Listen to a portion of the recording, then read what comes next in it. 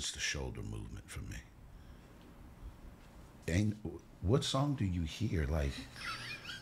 Like you got a whole vibe going on. Anyway, no, it's not. We're recording.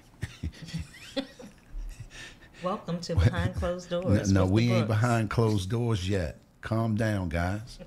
We got to do this right. We all strong and wrong. Listen, I don't know if you guys have been in a relationship for any length of time, but here's what I know to be true. Somebody gonna do something at some point that's gonna make you have to wrap your mind around forgiving. Coming up next, y'all stay tuned for the next episode of Behind Closed Doors with the Brookses.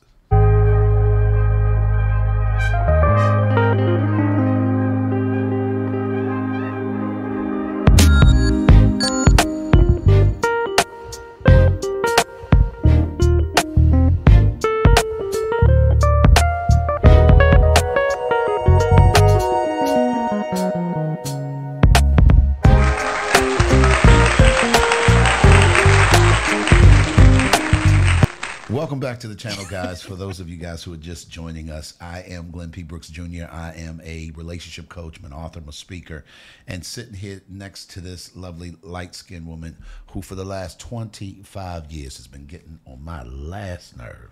I'm Cherie Brooks Jr. Jesus. I'm an author, speaker, and relationship coach. And welcome to Behind Closed Doors with the Brooks. If you have not, please subscribe to the channel. Also, share this out to your friends, families, co-workers, people you kind of like, you might not like. Just share it out so that they can get some of this goodness. So, Cherie, speaking of goodness, we're going to talk about the roles of forgiveness in a successful marriage. And I think that we need to kind of really start here.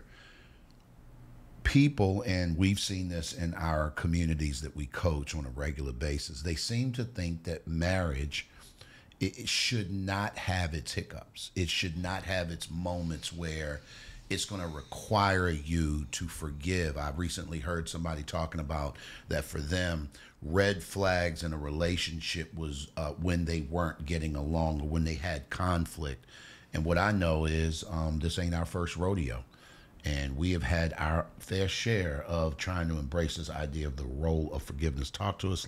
Let's set this up and let's help some people out. So first, when we talk about forgiveness, we have to understand that the act of forgiveness is not about the other person. It's about you being able to let something go, and you're being able to move beyond whatever that offense is that that person did. It's more about that than the other person. Because when we hold on to things, that causes issues with us, and that's going to get into actually our first point. But I think when it comes to marriages, people go into marriages with this false idea that it's going to be all rose-colored glasses. It's going to be, you guys have gone through the hard part before you get married, but the hard part actually starts after you get married. And as long as you're in a relationship with any person, there are going to be times that you're going to disappoint each other. There are going to be times that, somebody's going to make a bad decision, somebody's going to make a poor choice, or somebody's going to do something to upset you or hurt your feelings. That's human nature. And we have to be willing, particularly in marriage, to forgive the missteps of our spouse, be able to forgive our children when they make, their choices. I won't even say bad choices, but they'll often make choices that we don't agree with. But I think that we have to understand that that's a natural part of relationships, is that there's going to be a time when you have to grace your spouse and you have to show them forgiveness. When you say that, I'm hearing that there is an actual healing power in the act of letting something go. And I think that most of us grew up in cultures where to let something go was to really solidify that you got punked. Right. You know what I'm saying? That I'm not letting this go because I need you to know how bad you hurt me, and you need to be able to act accordingly. So we never get to the place of healing because we don't know how to let offenses go. Right. And that's that old adage, I forgive you, but I ain't going to forget. That's where that whole get back spirit, if you do something to me, I'm going to get you back for it. But like I said before, forgiveness is about you. When you hold on to something, I'll put it this way. If you do something to me and you hurt my feelings, 99.9% of the time, you're going to go on, you're not still thinking about whatever that issue is. I'm rehearsing it over and over in my mind. I'm carrying the weight of that. Have anxiety from it. I'm carrying the weight of this thing, and you've gone on with your life. You've gone on in a different direction, and so we actually harm ourselves emotionally, physically, when we don't forgive. And so, like we said, the first point is the healing power of forgiveness. When you forgive, it's about you being able to release whatever that thing is. Release the toxicity that comes with holding on to unforgiveness, because unforgiveness can harbor, it can cause health problems. It can cause stress on your body. It can cause emotional problems. And even spiritually, there are scriptures that talk about when you don't forgive, that your prayers don't get answered. If you're holding something against somebody else, your prayers get blocked from getting all the way to God. Yeah. No, and I think the word is toxicity, not toxicity, but we're going to go back and fact check that, because I don't need y'all coming for my wife in the comments. I caught it. But here's the point for all my grammar people. You said something about when scripture talks about the idea of when you release something, it allows for something else to happen. I want y'all to think of forgiveness like a gate. If the gate is closed, meaning you're walking in unforgiveness with your spouse, what happens is whatever is inside that gate stays in that gate. If you think of it like a dam, if you will, the water inside the gate or inside the dam isn't free flowing. And so there's no life there, right? It is a situation where, quite frankly, it can become a real legitimate cesspool. And I think that that's what happens in relationships. We don't realize, and this is another one I want to, and I know we got a couple other points, but when people say time heals all wounds, I think forgiveness heals all wounds. Right, I agree. I think that, you know what I mean? Like, it's the cookout that you come to 10 years later, and you've not let your uncle off the hook for the thing he said sideways about your boo, who you now married to, and now... You hear what, you hear what I'm saying? And that actually goes to when we don't forgive, when we hold on to things, bitterness grows, resentment builds. And so although you may not be talking about it, there's this thing that's building up inside of you that you never let this person off the hook. So you might say, okay, I'm going to separate from this person. I'm not going to deal with this person because they did whatever to hurt me, or we're not going to talk about this situation. It's still there. The elephant hasn't left the room. The elephant is still there, but you're holding on to the elephant. They done gone on. They're doing everything else. And it's actually funny in marriage, what I've learned in this, I don't know factually if this is all men, but my experience has been that typically, well, it depends on the temperament. Certain people with certain temperaments, Glenna is a high D, a lion. He's... That and a flamingo, which is a high I. What are you? A D I? What? D and an I? Yeah, a like D and I. Not diversity, inclusion. If you know about the disc assessment, he's a D and an I. I'm a high D and a high which I. We call a lion and a flamingo. But he has the type of temperament that once something is over, so say he does something and he's hurt my feelings, we'll have a conversation about it, and we've had the conversation. He'll say he's sorry. He moves on. When I say he moves on, he's moved on. That thing doesn't exist anymore. But if I hold on to it, if I decide I'm not going to let that go, yeah, I said I was sorry, but I mean, I ain't really sorry because you ain't did nothing to show me you didn't do it. But I don't let it go. And I'm still harboring that thing. So every time he does something similar to that, it's triggering something because I never really let it go. So one of the things that I want to talk to you about, guys, and this is point number 2 today, I want to move right into that forgiveness is an actual foundation for growth. One of the things that I noticed about Cherie over our 25 years of being together is that her personal growth has been incredibly evident. Her practicing the ability to let something, because temperamentally, Cherie holds on to things. She's an introvert. And many of you guys who are introverts, you understand this. This is why I always tell people that when you see the news and you've watched a person, quote, go postal, most often, if you did a personality assessment, you're going to find out that they're highly introverted because They don't tend to let you know where They they holding at. on to that They one time their holding on boss, it. you took my lunch out the lunchroom, and I've been and holding you on ate that for the last 5 years, listen, and I I'm can't and take I it can't, no I, more. look, I done took all I can take, and I can't take no more. And then That's unforgiveness. and we're making a little bit light of the situation, but y'all, that's toxic. Yes. And so when you let that go, you begin to, I think, sort of construct the building blocks for you to be able to foundationally grow personally. And I've watched you grow exponentially in your personal development just around the idea of walking in forgiveness. Right. And it also allows room for growth for the relationship. So there was a season in our marriage where there were some things that you were making some decisions that I didn't necessarily agree with. And I was holding on to that, and I was harboring that. It wasn't until I was truly able to forgive you and let that go that we were able to, our relationship was able to go to another level. Our relationship had grown stagnant.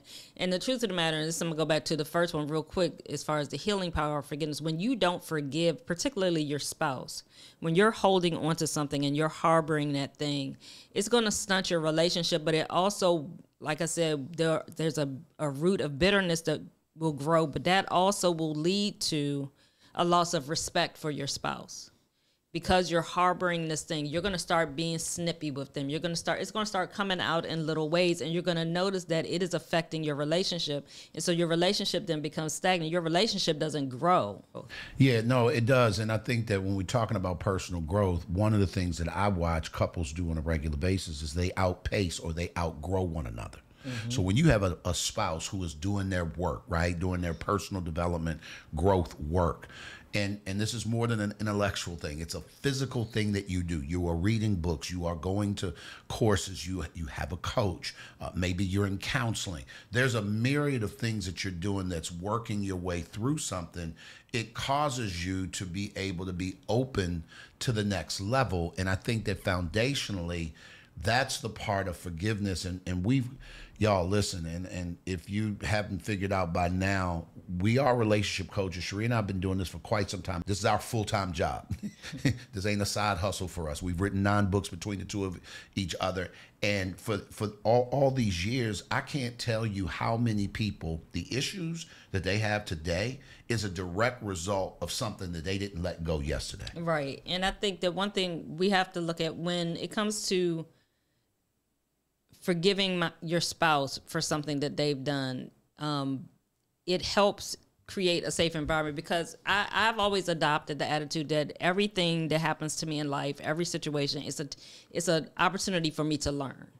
And so even in our marriage, I've looked at when we've had those moments, when things have happened, rather than me harboring bitterness, I look at, okay, so what is it that I can learn from this situation? What can we learn from this situation so that we cannot repeat the same mistakes, so that we can grow, so that we can grow in our relationship and take it to the next level and not repeat the same things. But if I'm going to just hold on to this thing and I'm not going to let it go, there's no opportunity for us to grow beyond whatever happened, so that it doesn't happen again or anything similar. And so when you decide you're going to tackle whatever the thing is, whatever it is, whether I'm the offender or Glenn's the offender, we look at it as, okay, so this is a mistake that was made. This was a bad decision, whatever it was.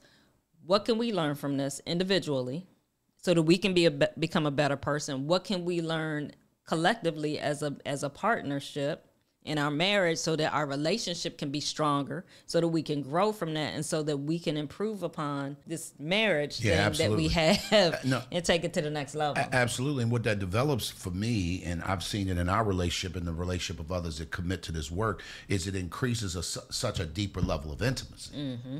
So now this is where you are with a person who gets you. Sheree, we see it on social media all the time, where people have a problem because their spouse or their significant other doesn't, quote, get them. They don't understand me. And the problem is that the longer you stay together, the more you're going to evolve as a human being and the more changes you're going to go through. Well, if you don't practice this kind of level of, you know, forgiveness and the work and all the things that go around it, you're going to find yourself outdistancing each other or outgrowing each other, or like you said, growing stagnant. Right. For those of you guys who need help on any level, maybe you need to take a DISC assessment. Maybe you need one of our books. Maybe you need to jump in one of our coaching programs. Maybe you need an online course. We offer all those kinds of things that can help you. Check out the description or the links in the description below, and that'll help you out. Babe, I want to get on to the next one because I really want to give people some practical steps here and now. We talking about practice. We talking about practice. We talking about practice. We're not talking about the game. We talking about practice. We're not talking about the game. We talking about practice. I'm supposed to be the franchise player, and we're in here talking about practice. Well, Coach, I mean, listen, we talking about practice. Not a game, not a game, not a game. We talking about practice. So some of you guys are listening like, okay, this all sounds fine and well. This sounds great. Woo woo, y'all did that, whatever. How do I do that? How do I get past this thing that my spouse has done? They hurt my feelings. They violated my trust. Whatever it is. How do we move beyond that? The first step in forgiveness is being able to display empathy. And what I mean by that is realizing that none of us are perfect and we all make mistakes. And if I can look at my spouse as, number one, my spouse is not my enemy. Whatever they did, whatever happened, they did not do that intentionally to harm me. That wasn't their intent, and I pray that that's the case in your situation. If it's not, that's a whole nother conversation we need to have. But in most cases, your spouse, when they do something that is hurtful to you, or they do something, that they violated that trust or whatever that needs forgiving, it was not intentional. Most spouses do not wake up in the morning and say, I'm going to screw up my spouse's day to day. I'm going to hurt them intentionally. And so having empathy and being able to extend grace and say, okay, they made a mistake. They made a poor decision. They misstep. They missed the mark. And I'm willing to give them some grace because I make mistakes too. I make poor choices too, because none of us are perfect. Absolutely. We all make mistakes. I know you'd like to thank you. Don't stay, but lean a little bit closer. See, roses really smell like boo. Being able to extend that empathy is the first step in being able to forgive your spouse. Yeah, the next step, and I want you guys to probably, if you're at a place where you can write the stuff down, this might help you, or go back and listen to this, is really, that practice and empathy piece was a work in of itself for me. I did not come into our relationship practicing empathy in any area of my life. I led a life that was all about me.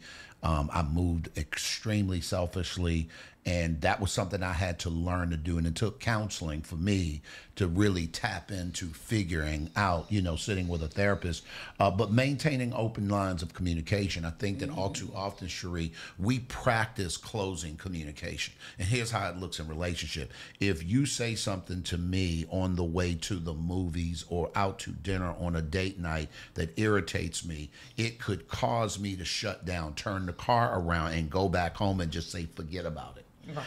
Because I have now effectively shut down the entire lines of communication to talk through, work through. That's a practice. That's a... I mean, listen, we talking about practice. Because the emotion says, I'm pissed off with you. I don't like what you said. You hurt my feelings. You're not owning up to your responsibility, da-da-da. And then if you're not careful, it kind of goes back to what we talked about earlier. Now you start connecting dots to things, and you get historical before you get hysterical, and the night is over. Right. So those open lines of communications are critical. And one of the ways that I do that is I practice speaking truth to myself.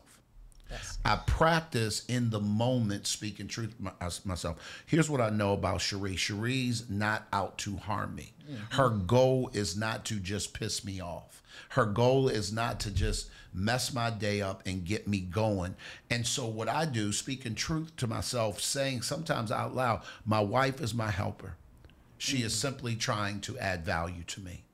She is not here to harm me or to hurt me. Now, this may be a tape that's running in my mind in the moment, And I've learned how to do that. And I think that when I've practiced that, what it does is it causes me to keep those lines of communication open. And it's funny that you say you use the term the tape running in your mind, because what happens in most cases when someone does something to irritate us, to bother us, we have this tape that's running in our mind telling them all the reasons why they did it. We go to, there's this negative self-talk that comes in, that they don't respect me. They don't never listen to what I got to say. They always do this. They don't never, all this starts playing in your head first. But if you can squelch that by telling yourself the truth, okay, what they just said was a little off, but I know they didn't mean it that way. Yes, it stung the way they said it. It stung what they did. But I'm feeling what I'm feeling. Let me acknowledge what I'm feeling, but I have to tell myself the truth. I know they did not intentionally do this to hurt me. Cherie, you know what? When you say that, it makes me think of when those kinds of habits that you just got finished saying and we talked about becomes habit. What it does is it builds in space for you to be able to say things like, you know what? I know this is something that's really irritating to you, and clearly we're not getting anywhere. Let's table this and let's set a time and a date to sit down and let's unpack this and let's talk about this. And I just think that unfortunately what a lot of people don't do is they really don't create moments, if you will, that allows you to just literally move things to a place where you can talk about them in detail and come out with some solution as opposed to a bunch of emotion. Right. And so one thing that I do, and the ladies in our community know that I use this phrase often, I will tell myself, whenever Glenn does something that irritates me or that bothers me, number one, I remind myself, okay, whatever he's dealing with, it ain't got nothing to do with me. He's going through something, whatever, because what I did or what I said should not have caused. I didn't do anything that warranted the production of the response that he may have given me. So I know I'm not to blame for whatever all this is. This is his issue. This is whatever he's going through. And I remind myself that he's special. And what I mean by special, and I'm special too, we're all special. We all have our special moments.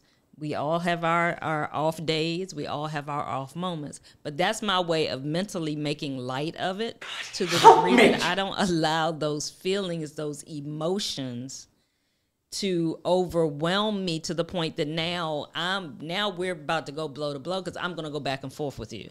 I recognize, okay, so whatever just happened. Okay, so obviously there's something else going on here. I don't know if you're in a place that you really want to talk about whatever's going on, but when you get yourself together, let's talk about it. And I don't internalize it. And I think that's one of the biggest things when our spouse does something that irritates us or that bothers us, we automatically take on whatever that is. And I'm like, and I'm going to go way left on this.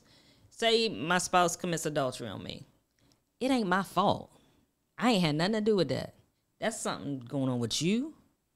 That's something you need to deal with. But what society has taught us, particularly as women, well, you must have not, what did you do to cause him to leave? I ain't do nothing. I ain't got nothing to do with that. That's your issue, and you need to deal with it. And you're going to have to work to repair the violation of the trust in a relationship. But I'm not going to take ownership of what you did. That's so good. That's so good. No, that's so good, babe, because what it does is it keeps and again, we've been talking about this, it keeps those floodgates open. Now water can pass and flow. Mm-hmm. And that's why you and I have come to a conclusion, again, in full transparency. Cherie and I both have been married before. I was married for 12 years where it was rife full of adulterous affairs on my part, okay? And too many to number. It was horrible. Cherie has gone through the same thing as the offender in her previous 2 marriages. Here's the point I'm making. If you don't at some point open up those gates to allow things to come and ebb and flow and grow from that, you stay the same person. Right. So we can say that we've been faithful to each other over the last 25 years, not because we can't go out and cut up, and do those things. But it's because we've grown past that and we're able to talk about in real time, this is what's going on with me. Because I would dare say, I don't care what any problem arises in your relationship. Here's what I can tell you. The minute you shut down is the minute you begin to cement the fact that it will not get resolved. And I think that too many of us quit on relationships that are worth something. Right. Now, I'm not saying that there are not times where you shouldn't quit, and that's a whole nother conversation. But in these practical steps to cultivate forgiveness, I want you to go back and listen to this and ask yourself, which one are you able to apply? Put it in the chat for us. Which one resonates with you? Which one didn't we not mention that you said, you know what? And another thing, put it in the chat, because we want these talks that we do to be a dialogue, to be an opportunity for you guys to go back and really get something out of it. But this is good. The role of forgiveness, understanding that it actually plays a role in our relationship. Yes, you have to have an understanding of forgiveness. You have to be willing to forgive. You have to be willing to be humble. You have to be willing to extend grace in order to have a successful relationship, because you're going to have to forgive your spouse for something at some point in time over the course of your marriage, and it's probably going to be multiple times if you want to have a successful relationship. You can't walk around harboring things. You can't walk around with this list of things you're going to throw out every time something happens. Well, remember when you did this?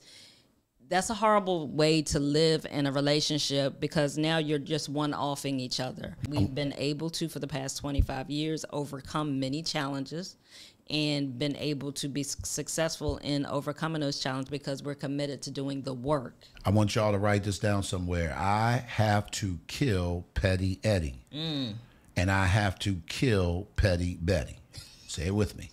I have to kill Petty Eddie, and I have to kill Petty Betty. That's a work that you do on you. I can't kill the Petty Betty in her. No. She can't kill the Petty Eddie in me. Right. But I can absolutely put Petty Eddie on the altar, sacrifice that joint, and say, listen, here's what I know that don't work. That tit for tat, that going back and forth, that trade-off life, that's not it.